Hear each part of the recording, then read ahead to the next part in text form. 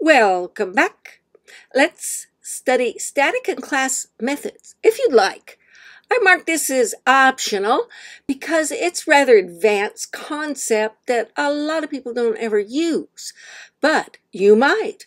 And if you come from an object-oriented language that has such facilities, you'll be glad to know they're here in Python. First, we'll take a look at static.py, which is something we've seen before. Nothing new to learn here, but just to remember how the concept of static in the C or C++ sense of the word is accomplished with just a class attribute. We have a class static. It has a class level attribute that keeps track of the number of static instances that have been made. Every time the initializer is run, it adds 1 to that static dot number. Now this, line 11, says that we're going to put a number also into the self, and that will be the number right now that is the static number. Whenever we make a string for our object, we will see its self number and what the static dot number is at this moment.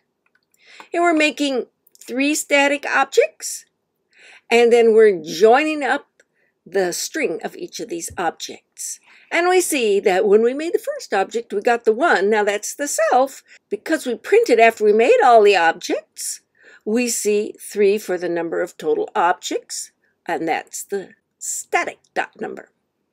The next one is 2 and 3. So that behaves just as we expect. In static.to, we are importing the module we just looked at and that class that's in it, static.static. Static2 inherits from that. In static2, we have 2 methods. Jump up, which here we have decorated as a class method. So the @class method is a built-in decoration. And that means that the following method, when it is called, and it is called without an object of the class, let's look at the call. Here on line 27, we see our call to jump up. We say the name of the class, that's our static2, and then jump up. And I'm sticking in 100. That gets received here as the number, but what automatically gets received here as a CLS or class is static2. Here, I'm going to print that first, and you see there it is. It is, in fact, in class method jump up, and the class is that static2. If we had child classes of static2, all those child classes could also call jump up, and which class called it would be reflected here in the CLS. So what we do in jump up is this number gets added to the number that's back in the static class definition, back in the static.py module. Also, we have a static method, another decorator, which means this is a static method.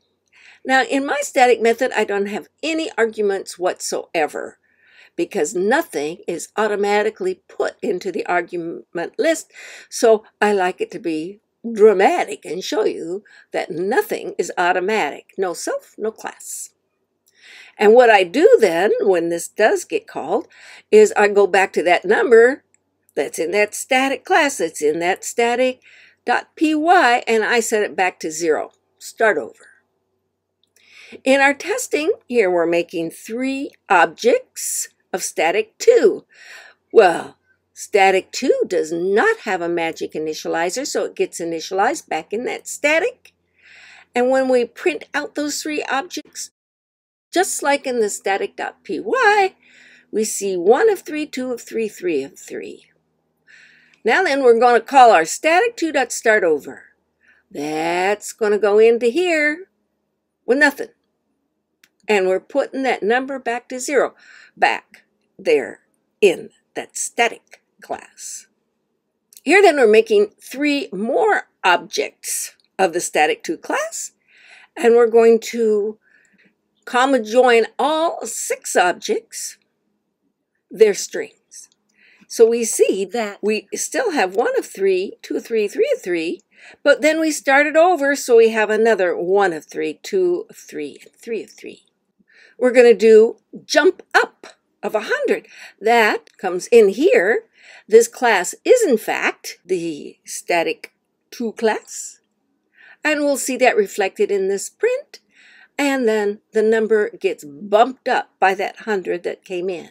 Once again, we make 3 more objects, realizing that the number at this point is 103, because it was 3, and then we added 100. So we make 3 more objects that will end up with the static class's number being 106. And yes, here it is, 106.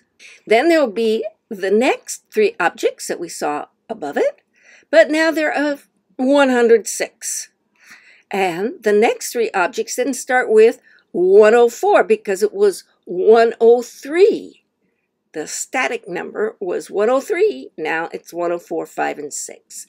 So that demonstrates to you these 2 class methods that do not need an object to call. People use this to initialize something for the whole class, all the objects of a class, for example.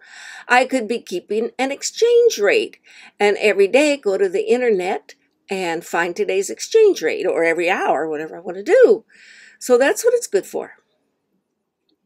Okay, that's it for this lab, not much, but the exercise is significant, but I hope you find it a lot of fun and learn a lot. I'll see you when you're ready to look at the solution.